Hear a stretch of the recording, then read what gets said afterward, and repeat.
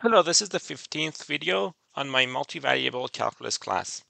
In this video, we're going to talk about normal lines and tangent planes, and then we're going to talk about the tangent plane approximation. So in the previous video, we talked about normal lines to level surfaces and to level curves. We showed that the normal line to a level surface or level curve is gradient. Now, if you put together all those curves, the tangents to the curves, then we would get a vector called the gradient vector that is perpendicular to all of the tangents to the curve, to the surface. So in other words, if you look at these curves that are on the surface, then tangents are all perpendicular to the gradient. So gradient vector would be the normal to the surface. So let's do an example on this. We want to find equations of the line normal and the plane tangent to the ellipsoid at 1, -1, 1. So our function is 4x squared plus 9y squared plus z squared. And we want to find the normal and tangent plane. So first we're going to find the gradient of that. So gradient would be 8x, 18y, and 2z. We are going to evaluate the gradient at the point that they gave us, 1, -1, 1. And by the way, notice that 1, -1, 1 does satisfy this equality because that gives you 4 times 1 plus 9 times 1 plus 1, and that is in fact 14. So this point is on the surface as it should be. So let's evaluate this. This would be 8, -18, and 2. Now this line that we are looking for, the normal line, would have to have this point, this vector as its direction vector. So if I were to graph this one, this is an ellipsoid. And we're taking one point on this ellipsoid, so it doesn't really matter what point it is. And then we're trying to find this normal line to the surface, to the level surface. And we're also going to find the tangent plane. So in order to find a line, we need a point on the line and we need a vector in the direction of the line. So the line would be given as, so x equals, the point on the line is 1, -1, and 1. And the direction vector is 8, -18, and 2. So this is the line, the normal line to the surface. And what about the tangent plane? Well, for the tangent plane, we will do a, which is 8, times x minus 1 plus b times y minus 1 plus c times z minus 1 equal to 0. So this is the equation of the tangent plane, and this one is an equation of the normal line. Okay, let's do one more example. Find all points on the surface for which the tangent plane is parallel or identical to the plane x plus y plus z equals 1. So when are two planes parallel or identical? Well, two planes are parallel when they have the same normal vector or the normal vectors are perpendicular to, or are parallel to each other. So what is the normal vector to the plane that they gave us? Well, normal vector is I plus j plus k. So that's the normal vector to this plane. Now, normal vector to the tangent plane would be gradient. So if I call this f of x, y, z as x cubed plus y cubed plus z cubed plus 3xyz, then the normal vector would be the gradient. So gradient would be 3x squared plus 0 plus 0 plus 3yz, and then 3y squared plus 3xz, and finally 3z squared plus 3xy. In order for these two planes to be parallel or identical, we would need to make sure that the vectors are in fact parallel. The normal vectors are parallel.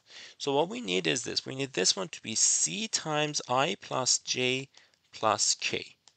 So what does it mean? It means the three components here are all going to be equal to c. So 3x squared plus 3yz would have to be c. 3y squared plus 3xz would also have to be c, and 3z squared plus 3xy would also have to be c. So now we can eliminate c by saying that these three things are equal. So 3x squared plus 3yz is equal to 3y squared plus 3xz, and 3x squared plus 3yz is going to be 3z squared plus 3xy. Let's just start from the first equation. The first equation can be simplified. We're going to divide by 3, and we're going to take everything to the same side. So we get x squared minus y squared plus yz minus xz equals 0. The second one, we get something similar, x squared minus z squared plus yz minus xy equals 0. Both of these equations can be factored. Well, this one is x minus y times x plus y.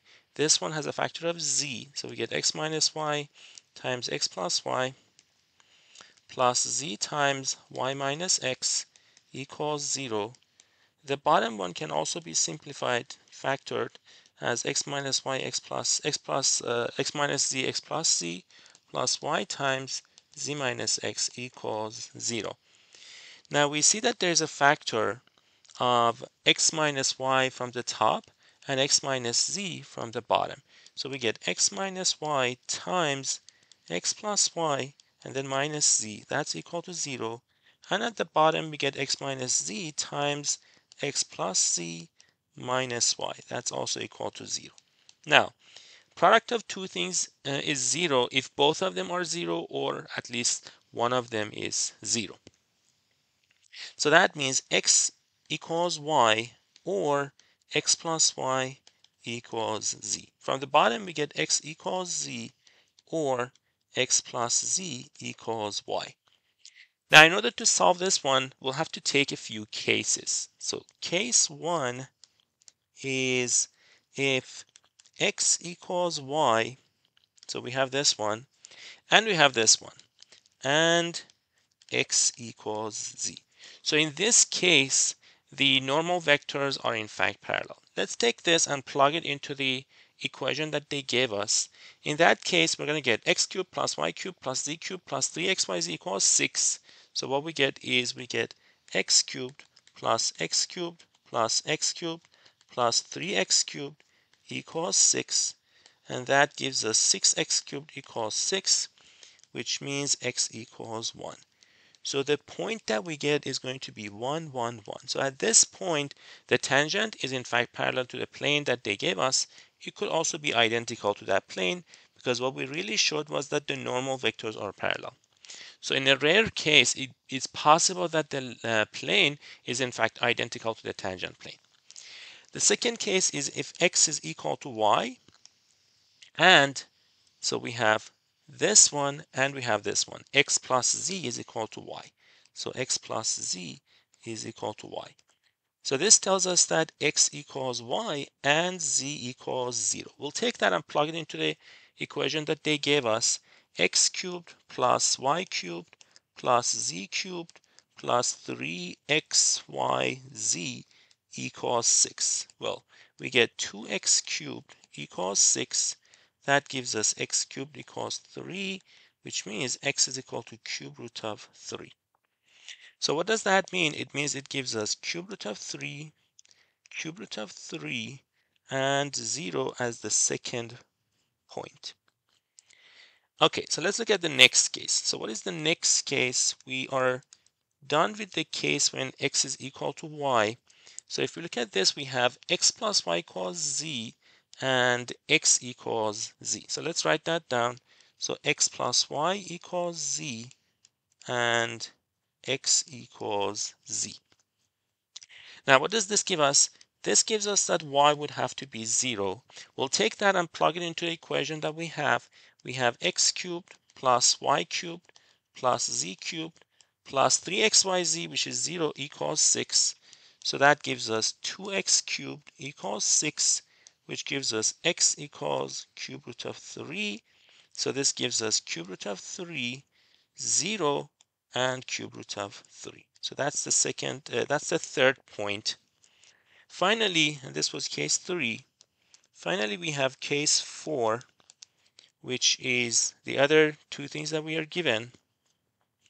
So x plus y equals z and x plus z equals y. So x plus y equals z and x plus z equals y. I believe that's what we got. Okay, so we're going to take that and solve for x, y, z and see what we get. So I'm going to take the top one, plug it into the bottom one, so we get x plus y equals y. That tells me that x equals z. But if x equals, x equals 0, but if x is equals 0, y equals z. So what we get is this. We get 0 cubed plus y cubed plus z cubed plus 3xyz equals 6.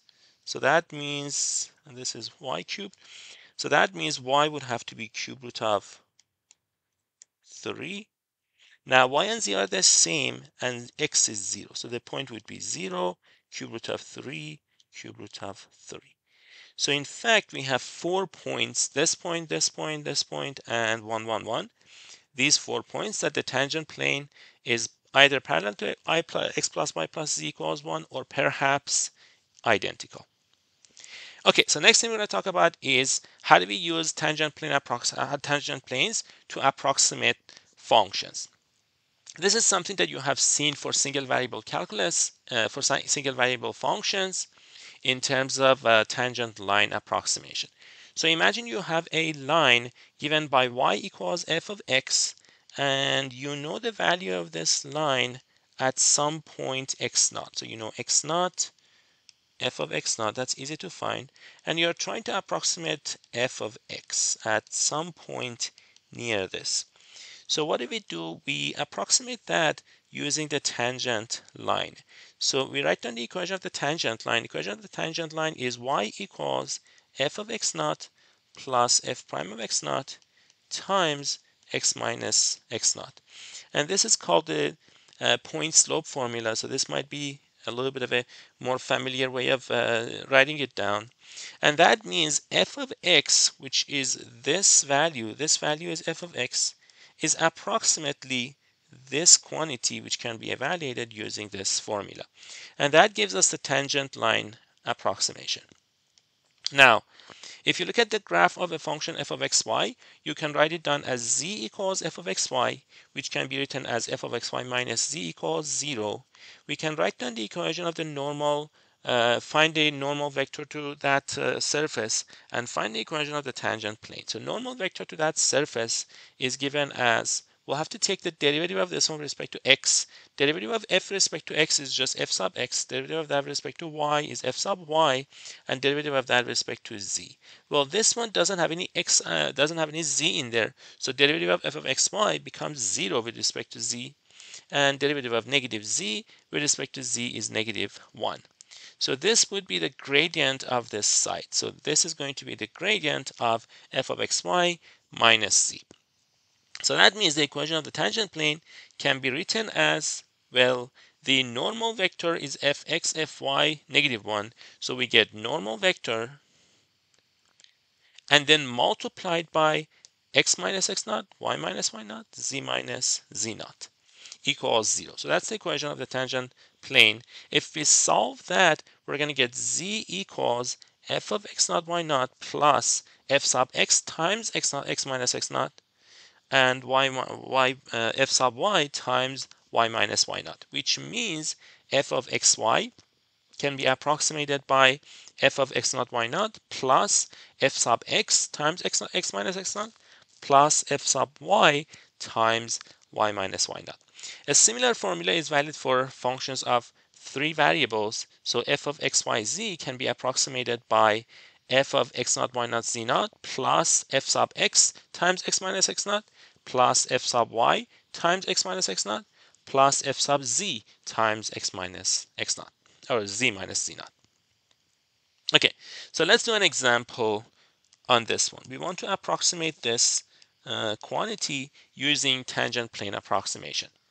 Well, let's just start defining a function. So the most natural function for this problem would be cube root of x cubed plus y.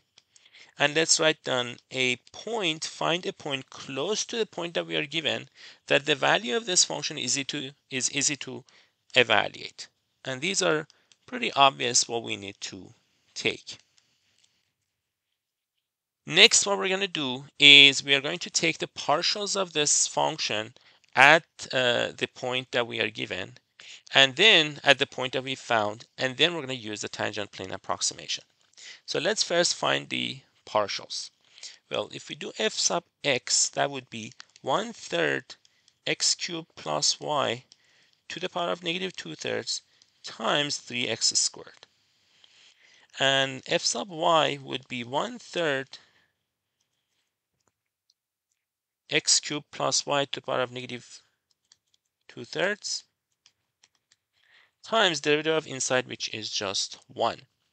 Now we're going to plug in the values. So f sub x at 0, 1 would be, well, x is 0, so when you substitute 0 here, you get 0, so this one doesn't even matter. So that would be 0. F sub y is going to be 1/3 times 0 cubed plus 1 to the power of negative 2/3, so that is 1/3. And we also need f of 0, 1, that's cube root of 0 cubed plus 1, which is 1. So that means f of 0.01, 0.97 is equal to f of 0, 1 plus 1, which is 1. So this one is f of 0, 1 plus f sub x, which is 0. So this one is f sub x at 0, 1 times x, which is 0.01 minus x naught. So this is x minus x naught. And then we have one more term similar to this one, plus 1/3.